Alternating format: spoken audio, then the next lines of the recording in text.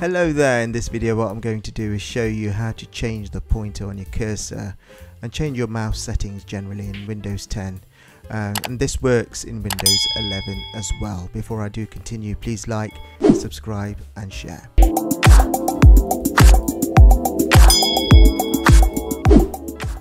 So I've got my Windows 10 device opened up here and I want to access the mouse settings in Windows 10, and this works in Windows 11 too.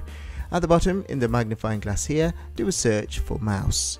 So I'm doing a search for mouse here like this, and you will find an option here which is your best match, which says mouse settings. So I'm going to click on mouse settings and it will take you to your settings page, and it will be focusing on the mouse section of your settings. So at the top here you can change or select your primary button. So I've got it at the moment, my left button is my primary mouse button, but you can change that to your right button as well.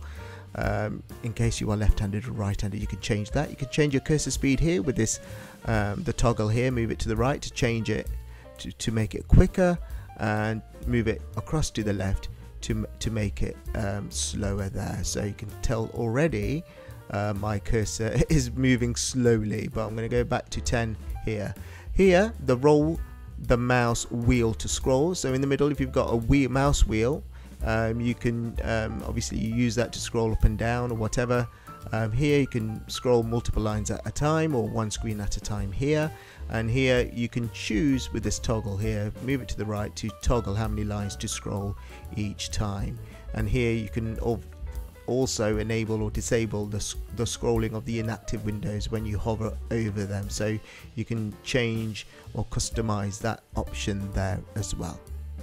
I had a question from one of my viewers or subscribers about changing the actual pointer, changing the type of pointer that you've got. So I'm going to show that in a second whilst we're watching this video. And before I do continue, ensure you've liked this video, press on that subscribe button as well.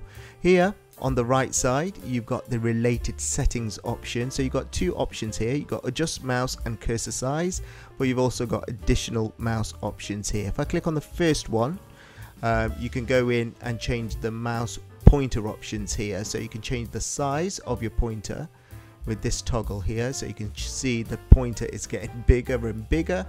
I'm going to go back to the original size there. You can also change the color of your pointer here.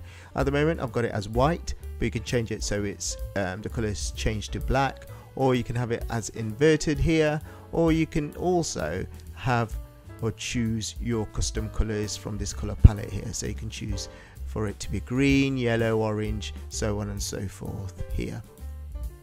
Below that you can pick your own custom color. So if I click on that, I can choose from this color palette which color I want, and then once I'm happy with my color, click on done, and it will add that color to the color palette here as well. And then below, if you've got a touch screen, you can change the touch screen options here at the bottom, but I'm going to go back and change it back to my default color white here. Now that second option, if I go back to the right side, related setting, the additional mouse settings option, this is where I had the question, or sorry, additional mouse settings. If I click on additional mouse options here, this is where I got the question, and here you can see a pop-up box will appear. Now from this pop-up box there's two options you can choose from actually. You can either go onto pointers here, and you can see the first option here is the scheme of your pointer or the cursor.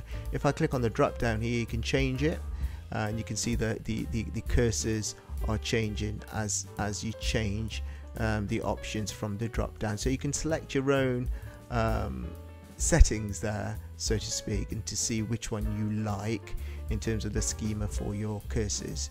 But also here in this second drop down you've got options as well. So at the moment the normal select, you've got this cursor option here, but if I highlight that and I go down to browse here, I can choose what my default cursor, I want the default cursor to be. Now some of you have asked for a change in that to say make it into a circle. Absolutely, you can choose the circle one here if you want to. That is, so you can choose that one, or if you've got another preference, You can choose different preference here, but let's choose a different one. You've got lots of options here to choose from, by the way, so it's entirely up to you which one you want to go for and choose. So I've chosen this one now. It will only change if I click on apply. So if I click on apply, you can see now my cursor, my pointer has changed. So let me go back to browse. You can also use the default, click on use default here, and it'll go back to using that arrow there. Click on apply and it will go back to that specific default one. But if I go to browse, choose a different one, let's choose this one here. I click on open and click on apply. It will now use a circle as my pointer there. So that's like the waiting hourglass, you know, when you're loading up pages, I guess. So it might not be appropriate to use that one, I guess, but you can certainly check it out using whichever one you want. So let me click on cancel, go to the default option. So I'm back to where I begin with. Apply, there you go. You can also enable the pointer shadow. So if I click on that, click on apply, and you'll notice there's a bit of a shadow now that's been added to my pointer.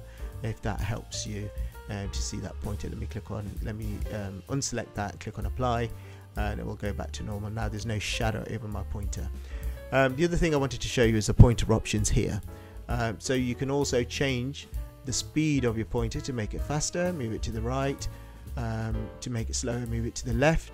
You can disable the enhanced pointer precision here, but also here at the bottom actually let me go to you can display pointer trails. You can enable that. So if I click on apply, you can see there's a trail now with my cursor. It's a bit annoying actually, let me disable that. But here show location of pointer when I press the control key. This is a pretty nifty one. If I enable that, click on apply, what I can do now, if I click on my control button on my keyboard, a little circle will appear showing me where my cursor is located on my screen. So that's a really nifty one, just in case you're working on double screen and you need to find out where your cursor is on that screen, you can find it there. So let me disable that, click on apply, and go back to normal. So that's just a very quick and easy video showing you how to change the mouse settings, the cursor and the pointer settings in my Windows 10, and this similar method applies in Windows 11 as well. And I hope you've enjoyed this video. Please like, subscribe and share.